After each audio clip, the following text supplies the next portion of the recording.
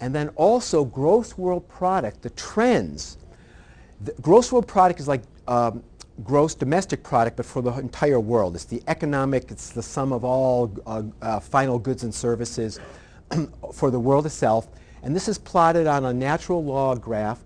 And I do that because if it's exponential, it's a straight line on a log graph, and the slope of the straight line gives you the exponential growth rate. And you see how remarkably straight it is. I put the last few years in, and it looks like we're getting off the line, and now we're back to it. Maybe we overheated in some kind of way. I mean that metaphorically.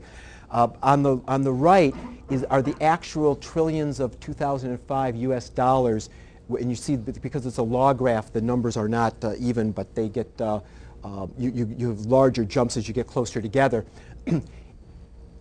It's trying to make a prediction with extrapolating a graph is foolish.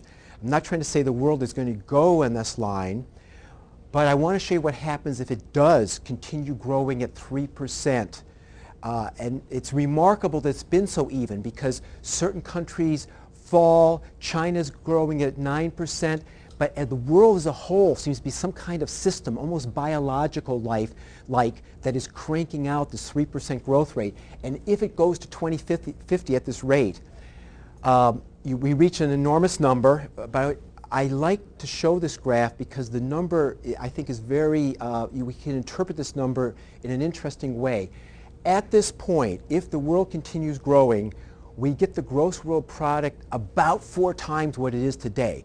My gosh, 4 times the today's world output in 2050. Is that going to be possible?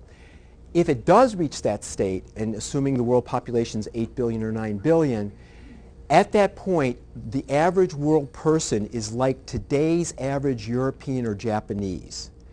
It takes another 40 years of this growth rate, fantastic growth rate, compounded, just to get the world's average person up to today's average European or Japanese, not even yet today's average American, not even at today's average American. And presumably those countries, the Western countries, want to grow even more, right? No president's going to run on, we've got enough. So,